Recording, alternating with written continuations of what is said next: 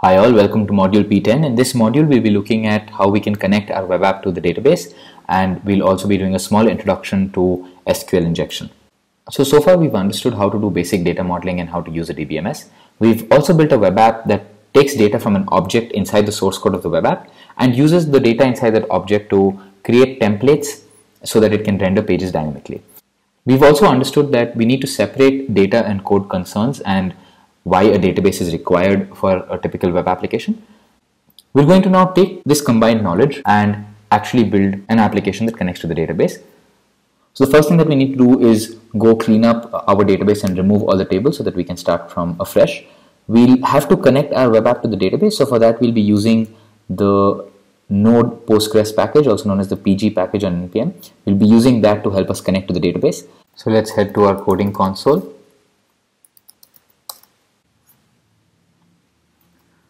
Now what we want to do here is connect to the database, and to test that out, let's say that we're going to go to a particular endpoint,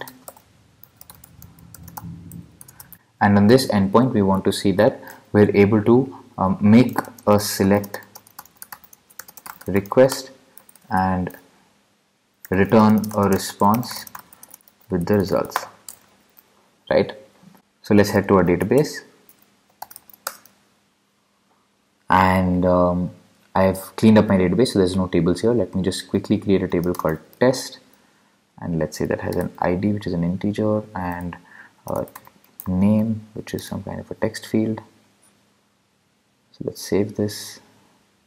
Right, let's make ID the primary key. Let's add an item here.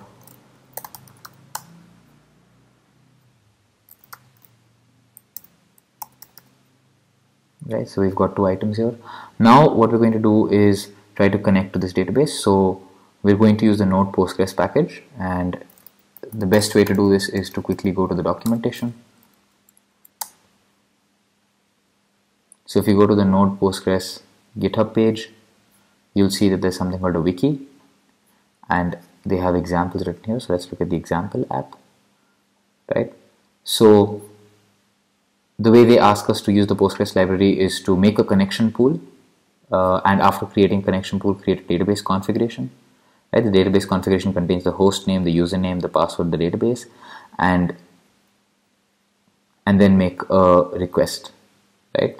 So let's try to do the same thing. Let's create a pool.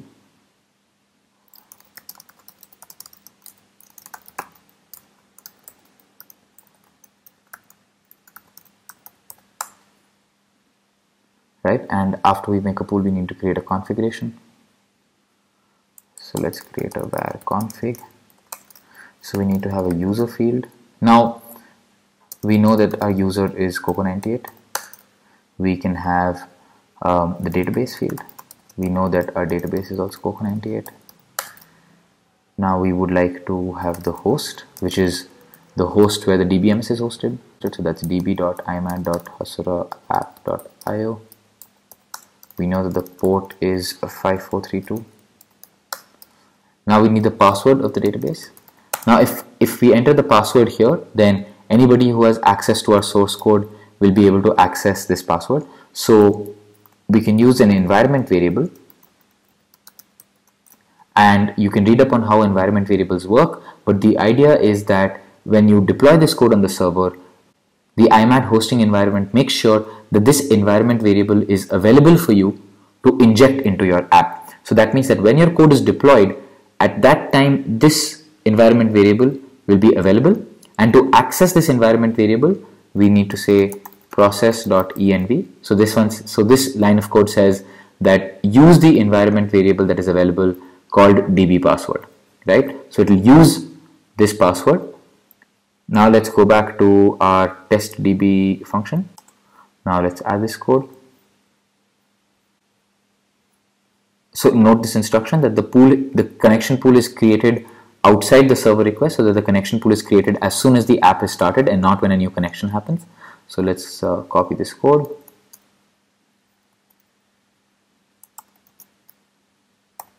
So that means our pool is now ready. Now we're going to make a query. So pool.query select star from test, and once we have the result, so in case we have an error, we return a 500 status code, and we say that we'll make the error available, right? And in case there's no error, then we would like to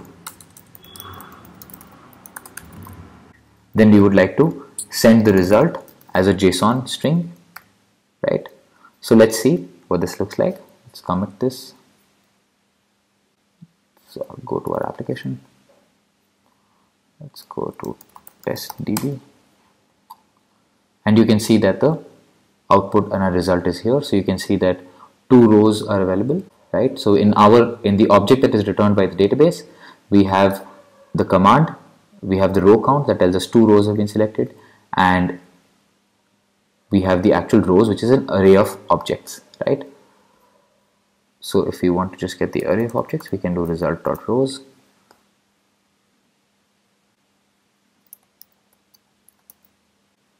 And then you can see that just the rows have been made available, right? So now let's use this idea and try to change our articles function, that instead of having this gigantic articles object, we just load the articles from the database.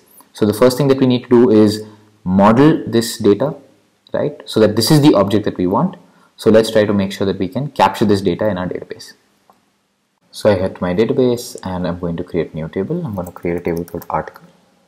So every article has an ID, which is an integer, which I will auto increment. I'll have a title, which is what appears in the URL bar. And then I'll have the heading. I'll have a date. So heading is text. Date I can create as a date type. And content is text. So let's just check if that is all the fields. We have title, heading, date, and content. We have 4 here, and we have ID, which we can use as a primary key. So let's quickly set that as a primary key. And let's add a value there. So let's leave this as default. It will automatically choose a particular value. Let's say this is article 1, and let's set the date to 2016 0601, right? And let's set the content to be testing the database, right? So let's save this. Save has gone through. Now let's try to replace this article in our code, right? So what we'll do is I'm going to change the endpoint to be /articles/. So that means that /article/article1 is going to render article 1.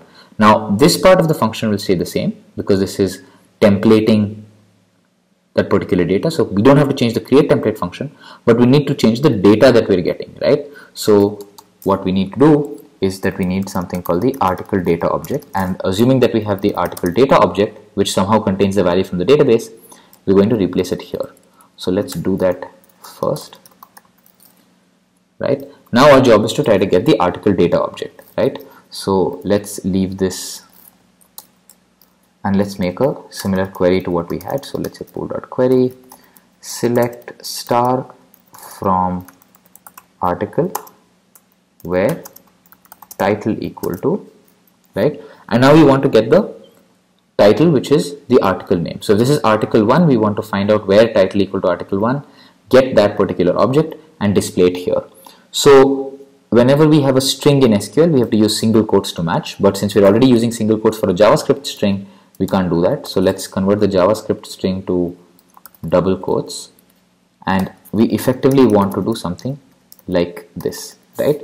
But this value is going to come from the parameter. So it will be rec.params.article name, right? So we're going to use the same article name here, right? And we use that here to select the particular article. And let's say that once we get the result, let's define what we want to do with the result.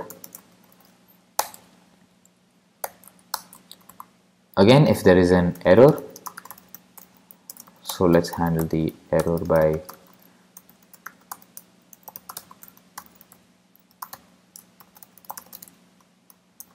right? So we'll display the error, and in case there's no error, it's still possible that when we tried to fetch this, there was no title that existed. So that means that if result.rows.length is equal to 0, then in that case we should say 404. That means that we didn't find the resource that was being requested, and we'll say article not found. But in case we do have something, then we'll say article data is equal to result.rows of 0, right, which is the first element. And now that we have the article data, we can template it, right? So let's see this in action.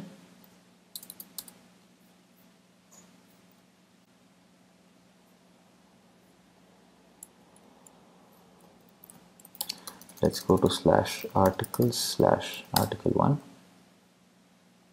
right?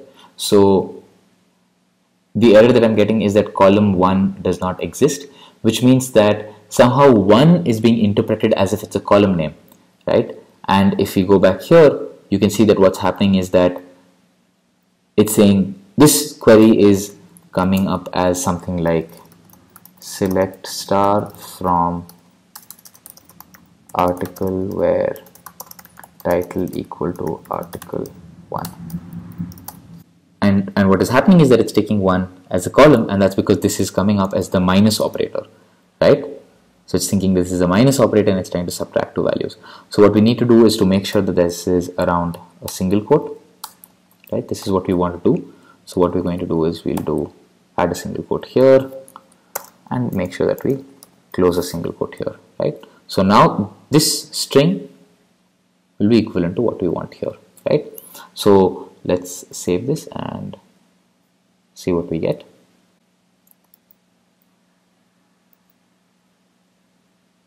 There we go, and our article 1 is loaded. If you look at the date format, it's printing out the entire date, right?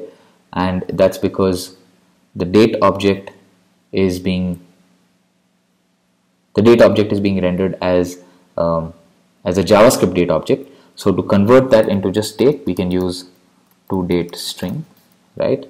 So let's see what that looks like.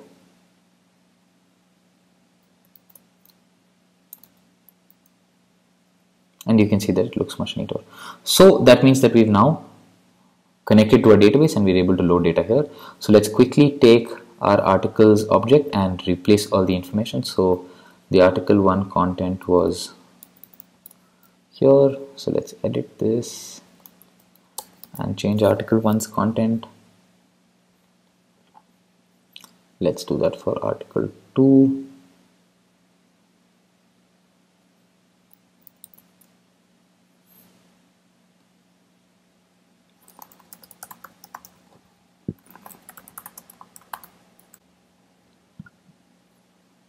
This is the date, 2016 September 10th. So that's going to translate to 2016-09-110. So the format that we use here is year, month, DD. So that's the format in which I've written my date. You can save this as well. Right, so we have 2 articles and we can use that to copy more articles, right? And you can notice that I don't need to restart my app. As soon as I refresh this page, because it fetches the data dynamically from the database, it's getting the value here. Similarly, if I now request for 2, article 2 also loads, right? However, this is not particularly safe, and let's hack this app and see where there is a huge security flaw in our application. So what's happening here is that a SQL query is being generated dynamically according to the value the user enters in the URL. Now, because we should never trust what the user does, the user can actually be smart, and instead of entering a string that we expect is going to be the name of the article, the user can actually enter a different string altogether. For example, what the user can do is put another single quote, right, and put a semicolon, which will end this select query entirely, and then create his own query here. So maybe he can make a delete query here, right? And just to make sure that the query is a valid query, there's another single quote here, so he can do where, and then because this single quote is ending here, right, he just has to make sure that there's a single quote that's available here, right, and then this, when it's joined by our line of code here, it will become a valid SQL query, right? So let's see what happens if we do this. So let's go to articles. Let's put a single quote here, right? Let's put a space, and let's say delete from articles where a equal to a. Our table name is called article, so delete from article where a equal to a. So notice that I'm putting a single quote here because the other single quote will come from our line of code, right? So let's see what happens if I do this. I need to restart my application.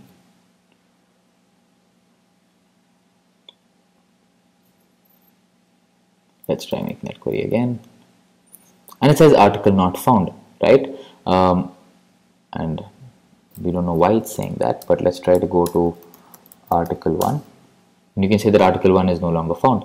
And if you go and refresh your database, you can see that all the rows from your database have been deleted, right? So because we trusted the user, and whatever input was given by the user, we just inserted into our own SQL query, the user inserted something malicious and was able to execute an arbitrary SQL query on our database, right?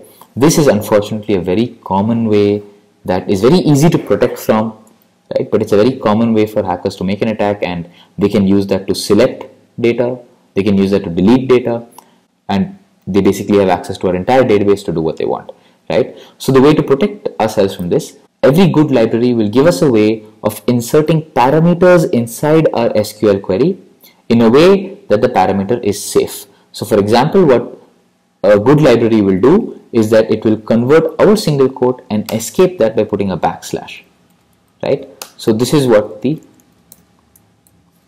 good library will do. That means that this entire portion will be taken as if it's a title, and this title will be matched, and if no match is found, no article will be shown, right? So let's see how Node Postgres does that. So if you want to see how it does parameterization of queries, you can see here that what they do is they use something like a dollar. So they say $1, and $1 is the first element of an array, right? So what we can do here is that we can say title equal to $1, right? Remove the single quote, and then give the second argument as an array, which will be rect.params.article name, right? And then have the third argument as a function. So this value will now safely be inserted inside our SQL query. So let's save this, right? And let's insert another item here.